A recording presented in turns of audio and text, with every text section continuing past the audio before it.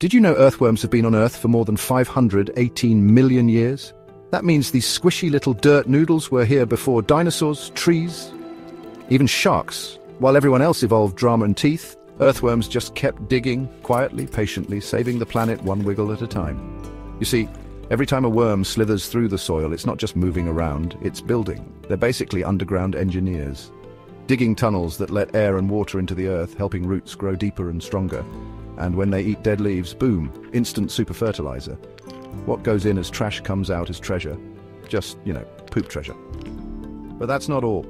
Their tunnels act like natural irrigation systems, soaking up rain and keeping the soil moist even during droughts. And if that doesn't impress you, get this. They even help fight climate change. By stirring up the soil and trapping carbon, they act like tiny, squishy carbon vaults. Oh, and scientists love them too. Earthworms are used to study pollution, genetics, and even regeneration. Basically, they're the lab rats of the dirt world, but cuter and with 5 hearts. So next time you see a worm on the sidewalk, don't step on it. Salute it. That's not just a worm.